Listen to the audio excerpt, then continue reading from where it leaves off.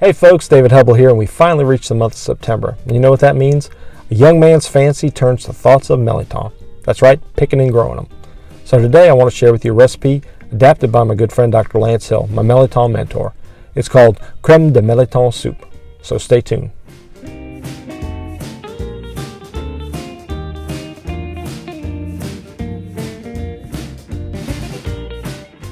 This cream-based recipe is similar in a lot of ways to ones you're probably already familiar with, cream of mushroom or cream of potato soup. And for this, Dr. Hill uses an ingredient that is found in many Middle Eastern, Indian, and Mexican dishes, cumin. And it's a great base for which to build upon soups of many different types. You can add to it things like shellfish, crab, and shrimp. It'll take it to a different level. Or maybe you might want a smoky flavor like you find in andouille, or a Kaneka sausage, or another good southern smoked sausage. You can chop that up and add it to it too. So most of these ingredients you can find at most retail stores throughout the US. So you need to really give it a shot. What are you waiting for? Come on, let's go.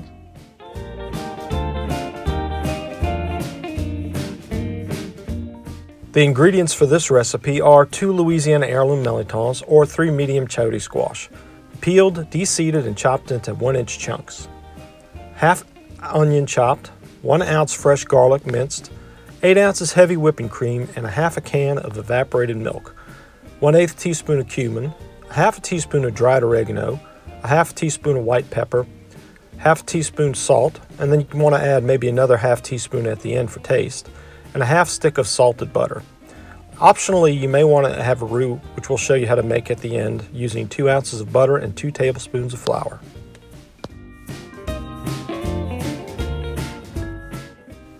When peeling your Mirliton, make sure you do it under cold running water because it can get a little sticky. Here you see I just simply got it cubed up and ready to go. And there we are, prepped and ready to go with all of our ingredients measured out and chopped up.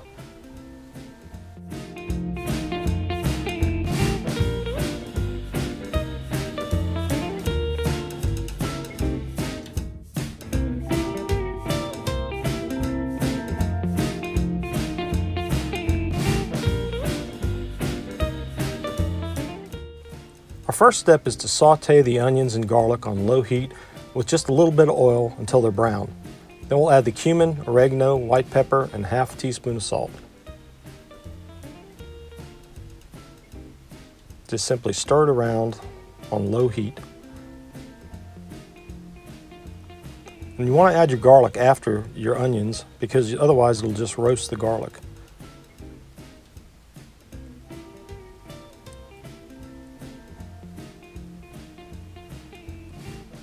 Now distribute your seasonings on the browned onions and garlic. Don't forget the salt. And we're on to the next step. For step 2, we're simply going to add our Mirliton or chayote chunks and mix well.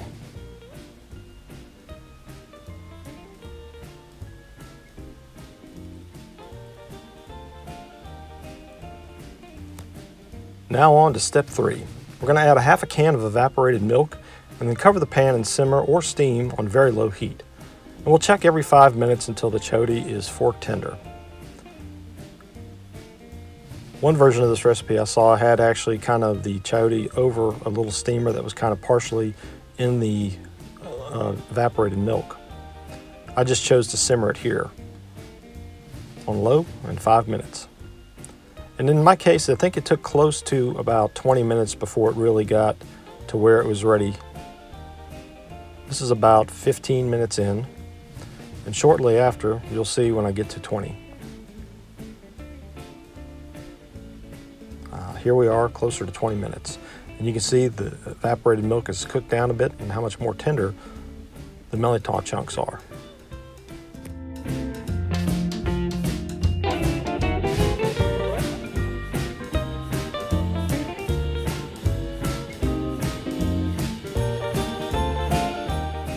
So once our Mirliton is tender, I'm going to spoon all the vegetables into a blender and pour the remainder of the milk into that blender as well. And then to that we'll add 8 ounces of whipping cream. And we're going to pulse until blended. And be careful, it's going to be very hot. Now also at this point, you may want to add a little something. In my case, I decided to add a couple of dashes of Tabasco, which you'll see at the end here.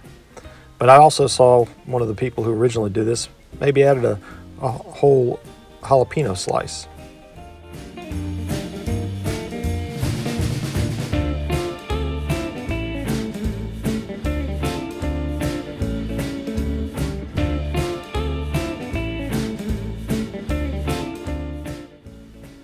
For this next step, we're going to prepare a pan by melting 4 ounces of butter into it. And then shortly thereafter, we're going to add our pureed contents back.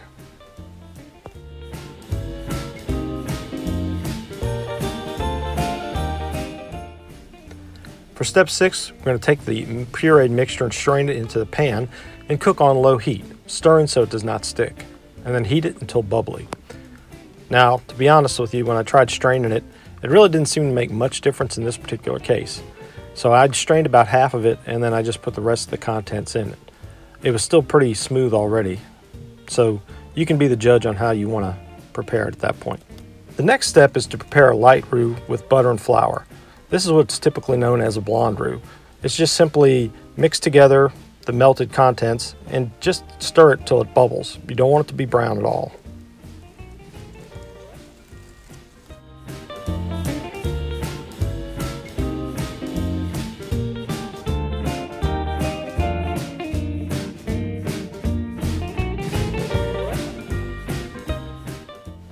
Simply add this roux to the heated mixture and then adjust your seasonings for salt and other spices.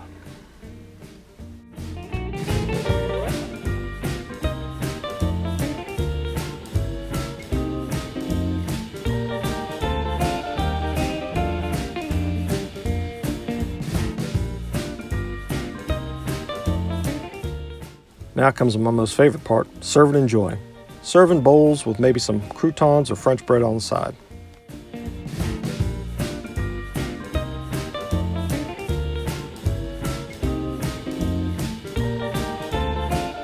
So there you go, folks, a delicious and hearty cream-based soup. Perfect for serving your loved ones during the fall months ahead, or maybe you want to sneak it in a thermos and take it to your favorite tailgating venue. Either way, everyone's a winner. If you like the video, please give it a thumbs up. And don't forget, please subscribe to this channel. Also, check us out on mirliton.org on the internet or our Facebook page, mirliton.org, mirliton.org. Thanks, and we'll see you next time.